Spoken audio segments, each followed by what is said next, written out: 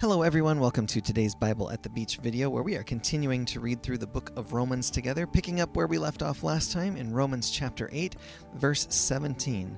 The second half of verse 17 actually, where after talking about how God actually adopts believers in Christ into his family, and he gives us the full rights that come with that, Paul says, but, here's the thing, if we are to share Jesus' glory, we must also share his suffering.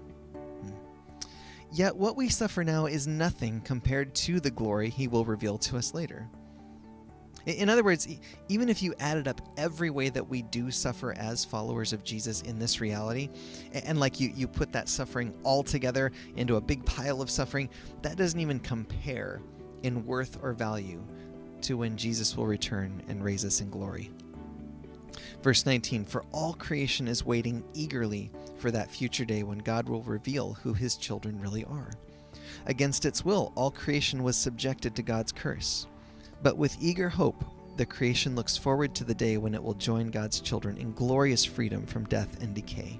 Basically, Paul's using poetic language there to talk again about that idea of living in two realities that we've talked about before. But he uses nature to talk about it in this case, where, creation was cursed because of human sin back in Genesis 3. But there's also hope. Verse 22, for we know that all creation has been groaning as in the pains of childbirth right up to the present time.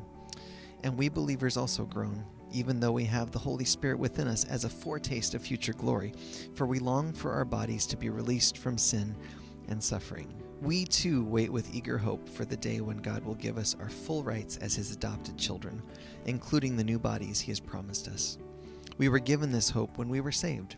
If we already have something, we don't need to hope for it. But if we look forward to something we don't yet have, we must wait patiently and confidently. Basically, God gives us hope, right? We have a confident hope as followers of Jesus in the future we'll have with him when we'll experience the fullness of what it means to be adopted by him.